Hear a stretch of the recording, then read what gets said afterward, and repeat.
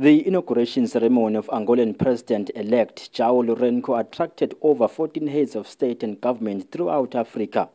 Countries like Portugal, Bolivia and Brazil were also represented at the ceremony that was also attended by hundreds of Angolans. His Majesty King Eswatini III was represented by the Prime Minister Cleopas Dlamini.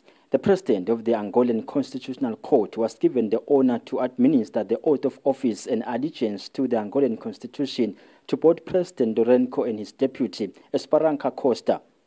President Lourenco ascended to the presidency, having been recommended by then-President José Eduardo dos Santos, who ruled the oil-rich country for 38 years.